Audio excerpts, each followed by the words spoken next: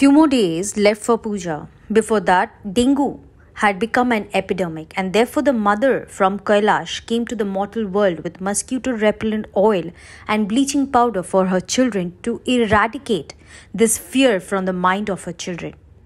In South Dumdum on Friday, houses to house, mothers with their sons and daughters delivered the gifts, and of course, Osur too. Incidentally, the number of dengue cases is increasing by leaps and bounds in South Dumdum Municipal area. Already 6 citizens of the municipal area have died with dengue symptoms. More than 1,000 died in dengue unofficially. In this situation, Councilor Debashish Banerjee took his novel initiative to prevent dengue. On his initiative, mosquito killing oil and bleaching were delivered door to door in a wide area including Harkali, Daga colony of Ward number 15 of South Dumdum Municipal area this morning. On this day, Mother Durga appeared with her sons and daughters at Devi Ghat in Ward number 15, Harkali colony. From there, the mother started giving her puja gifts so that many of his children in mortal life cannot be bitten by the demon called mosquito. For the purpose, the mother came to the world a few days before to protect her children by going from house to house and handing out mosquito oil and bleach. On this day, apart from dengue campaign in the area across the world, starting from dengue worker of the municipality, the area is kept clean.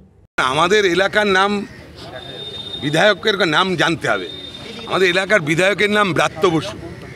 তিনি একজন পণ্ডিত, একজন নাটককার, লেখক, পরিচালক, বুদ্ধিজীবী, মানে কি বলবো, যা যা পুরস্কারে, একাডেমি পুরস্কার থেকে, সাহিত্য একাডেমি থেকে, এবিপি সেরা বাঙালি, সব কিছু, একজন বুদ্ধিজীবী মানুষ। তারপরে আমাদের সাংসদ সৌগত রায়, তাদের নির্দেশেই মূলত আমাদের এই কর্মসূচি। আমরা দুর্গা পুজোর আগেই মা দুর্গা এই দক্ষিণ দমদম পৌরসভার চেয়ারপারসনের এই ব্যর্থতা দেখে আর থাকতে পারেনি। তারা মর্তে সবাই চলে এসছে অসুর নামক যে মশা, তাকে ধ্বংস করার জন্য প্রত্যেক বাড়িতে বাড়িতে, আমাদের ওয়ার্ডে প্রত্যেক বাড়িতে বাড়িতে ব্লিচিং পাউডার, বিটিআই, টেমিফস, এই সমস্ত মশা মারার সরঞ্জাম সব বাড়িতে বাড়িতে দিচ্ছে। তার মিউটেশন, সিসি, বিল্ডিং প্ল্যান, সমস্ত টাকা জমা দিচ্ছে, কোটি কোটি টাকা পৌরসভায়। আর খালি মুখ্যমন্ত্রীর মুখটা পোড়াচ্ছে, মাননীয় মুখ্যমন্ত্রীর মুখ পোড়াচ্ছে। মুখ্যমন্ত্রী যেখানে বলছে যে ডেঙ্গু দমন করতে হবে, দক্ষিণ দমদম পৌরসভা, সিপিএম, কংগ্রেস, এই যে বললেন বিজেপি, এরা তালা দিতে যাচ্ছে, বলছে লিখে দেব ফর সেল লাগিয়ে দেবো। তাহলে কি বলবো, না তথ্য গোপন করছে কিনা আমি তো বলতে পারবো না, কিন্তু সাংবাদিকদের ধন্যবাদ দেব। মিডিয়া, ইলেকট্রনিক মিডিয়া থেকে প্রিন্ট মিডিয়া, তাদের প্রত্যেককে ধন্যবাদ দেব। তারা কিন্তু চোখে আঙুল দিয়ে দেখিয়ে দিচ্ছে যে এই ফল্টগুলো রয়েছে। তারা চোখে আঙুল দিয়ে দেখিয়ে দেওয়ার পর তখন কিন্তু এরা একটু নড়ে চড়ে বসছে, ওইটা শুধু সোয়াব, বাকি কিচ্ছু হচ্ছে না।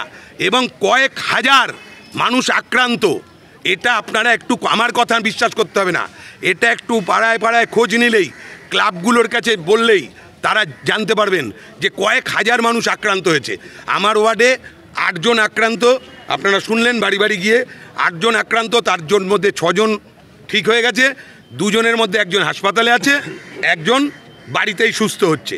কিন্তু আমাদের ওয়ার্ডের লোকেরা যা আপনাদের বলল যে তারা বাইরে বেরোতে ভয় পাচ্ছে, টিউশনি যেতে ভয় পাচ্ছে, স্কুলে পাঠাতে ভয় পাচ্ছে, কারণ অন্যান্য ওয়ার্ডে আক্রান্তর সংখ্যা আকাশ ছোঁয়া। তারা আমাদের ওয়ার্ডে কন্ট্রোল করছি কী করে? আমাদের ওয়ার্ডে ক্লাবগুলো ইনভলভ হয়েছে, সিনিয়র সিটিজেনরা ইনভলভ হয়েছে, মহিলার টিমটা ইনভলভ হয়েছে। তারা নিজেদের উদ্যোগে এই কাজগুলো, কাউন্সিলর ছাড়াও তারা এই কাজগুলো নিজেরা নেমে পড়েছে। যে মুখ্যমন্ত্রী তো 70,000 টাকা করে ক্লাবগুলোকে দিচ্ছে, তারা বলেছে যে এই টাকা মধ্যে বেশিরভাগটাই আমরা পিকনিক বা অন্য কিছু না করে এই টাকাটা ডেঙ্গু পারপাসে আমরা খরচা করব এবং মাননীয় মুখ্যমন্ত্রীর মুখটা উজ্জ্বল রাখার চেষ্টা করব। বিধায়ক সাংসদের কথা, আমাদের দক্ষিণ দমদম পৌরসভা ভৌগোলিক অবস্থান আপনাকে জানতে হবে। আমাদের ভৌগোলিক অবস্থান হচ্ছে 3টে বিধানসভা নিয়ে আমাদের দক্ষিণ দমদম পৌরসভা, একটা 8টা, রাজারহাটের, বিধাননগরের 10টা, আর আমাদের 17টা। আর আমরা একটু বঞ্চিতই থাকি, আমরা 17টা ওয়ার্ড, 17টা ওয়ার্ড প্রতিবার বিধায়ক ব্রাত্য বসু অনেক বেশি ভোটে যেতে, আমাদের সাংসদ প্রতিবার অনেক বেশি ভোটে যেতে। আর আমার ওয়ার্ড থেকে তো ব্রাত্য বসু এবং আমাদের সাংসদ সৌগত রায় সবচেয়ে বেশি ভোটে যেতে, 39টা ওয়ার্ডের মধ্যে সবচেয়ে বেশি ভোটে যেতে। কিন্তু তারপরেও 17টা ওয়ার্ড সবচেয়ে বেশি ভোটে জিতেও আমরা আমাদের ওয়ার্ড, আমাদের 17টার থেকে কিন্তু চেয়ারম্যান আমরা পাই না। যারা হারে, যাদের ওয়ার্ড হারে, অর্থাৎ রাজারহাট, যাদের ওয়ার্ডে সাংসদ হারে, তাদের ওয়ার্ড থেকে চেয়ারম্যান পায়।